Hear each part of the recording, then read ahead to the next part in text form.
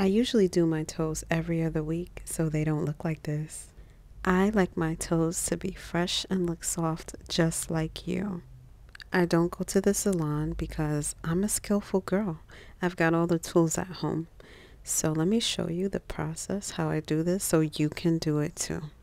The cool thing about this is it saves you so much money and it lasts way longer than what the salon will do for you. I promise. And if you're wondering, I went to beauty school. That's right, I paid 15 grand to go to beauty school just so I can beautify myself. And I've always found pampering myself to be so much fun. So let's do it. A dry pedi using polygel. This could last for a month. And before you say using polygel or acrylics on your toes is extra, duh, that's the point. We want to start off with a nice nail prep. In order to prep the nails, you gotta cut the cuticles, you gotta trim them, you gotta buff all the shine out, we gotta dehydrate, we gotta push those cuticles back, get them out of the way, and if you want them to look really clean, nip them. I realized that some of the nails were loose, so some of them will be filled in and others will be done from scratch. You can drill your nail bed with an electric drill, or you can use a hand drill. I use both. I don't know. It's just, it depends on the surface of the nail and how it's feeling. As soon as I realize that there's some residual product from my last set, I go ahead and use the electric drill. I go back and forth with nipping and filing and shaping and trimming the natural nail, as well as the old gel that needs to be filled in because I want everything to be even. It's so important to do your prep work and have a nice clean canvas to work on. That's what's going to make your set last a month if you need it to. One mistake to avoid is rushing through the prep process and not properly removing the epinecium or the false cuticle before you dehydrate and lay your base down.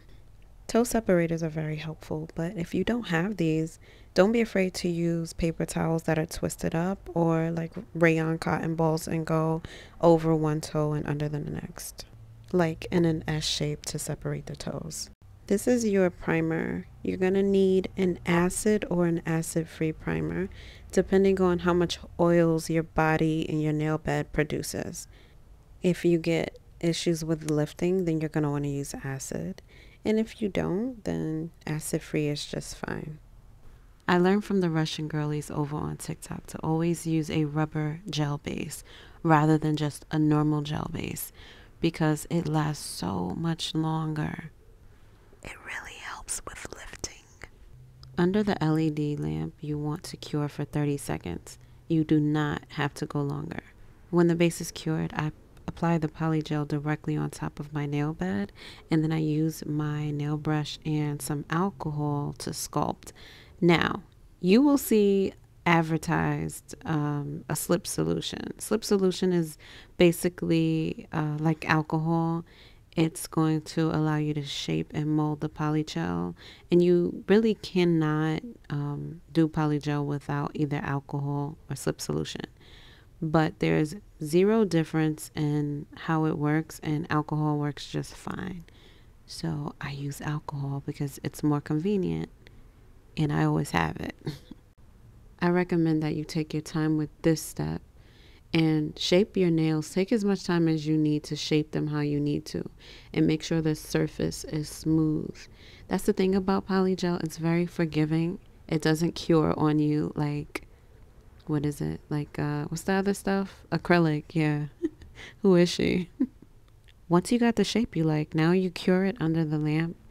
You're going to need 60 seconds at least. So if it's thick, which I don't recommend putting it on thick, but if it is thick, then go longer. Go for 120 seconds. But if you're doing it in nice thin layers, sometimes I only use one layer and it's sufficient. Then you only need 60 seconds. When you're doing a partial fill, like I'm doing, you want to check to make sure All the nails look like they were born at the same time. It's important to check the opacity to make sure that they all look like they're the same color. Depending on what kind of gel you're using, I'm using like a glittery, translucent type of red. So it increases, the pigment increases with layers. So it's really important to me that I make sure everything looks like it's completely new and fresh and was born at the same time. Time for some fun facts. Why did I start using Polygel?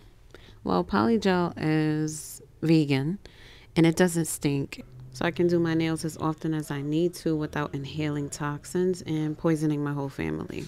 So acrylic is so nice. I love her and I always will, but I just broke up with acrylic because it was so toxic and the odor, like I can't get with the odor. It's too strong. And I also find polygel to be much stronger than acrylic.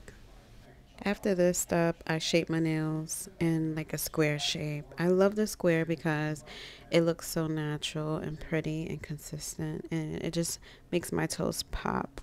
After a 30-second cure of the top coat, I wipe off the sticky layer. You can always add a second top coat before you wipe off the sticky layer for extra protection and for like a super duper shine. I always go over the polygel with a cuticle oil afterwards. It just gives my feet that extra healthy glow. Now it's time for the dry pedicure portion of this procedure. You might ask, why are you scrubbing your feet after you put the cuticle oil on your toes? And the answer is basically the cuticle oil penetrates so deeply that it leaves a staying glow. So without doing that, I would end up with like really dry toes and feet after I did this part. Even when I go into moisturize, it still would be excessively dry. So that part is to make sure that my toes are still healthy looking and feel good. There is nothing like a good scrub. I feel like after I get a pedicure, whether it's wet or dry, I can walk better. My stride is better. My shoulders are taller. And I just feel more balanced. So this is my ultimate favorite part. What I'm scrubbing with is a salt scrub. And what you see me take out of this little bowl on the right is a mixture of Himalayan salt, Epsom salt, baking soda, coconut oil, some essential oils, some rose petals. It's just a mixture that I've been building over like the past year and just adding to it. And now I'm just like working it deeply into my feet. And after a good rinse, my feet feel so soft and they feel brand new again. And the scrub also helped my hands. Helped my hands soften up as well. So I'm winning. Hands and feet, everything. Now we match and everything looks perfectly paired, if you will. I'm just checking to make sure that I got all the dry, dead skin off my toes. And I like how they look. So I'm going to go ahead and moisturize with some oil and massage my feet again, basically. But they already look so much better than they did in the beginning. I have this glow stick by Becca. I use it on my shoulders a lot and my arms whenever I'm wearing like a dress or a low cut shirt. And let me tell you, look at this. Look at the before picture. Wow. Take some of this cuticle oil and rub it in really, really well. Soften up the feet some more. Massage it. Just lock that moisture in from that rinse. And that'll take me through the whole entire day. It's a very important step. Oil and moisture and oil and moisture for the feet. I'm so happy with the results. And I'm glad to share my foot care tips with you. The products will be in the description. Drop your questions. Thanks for watching.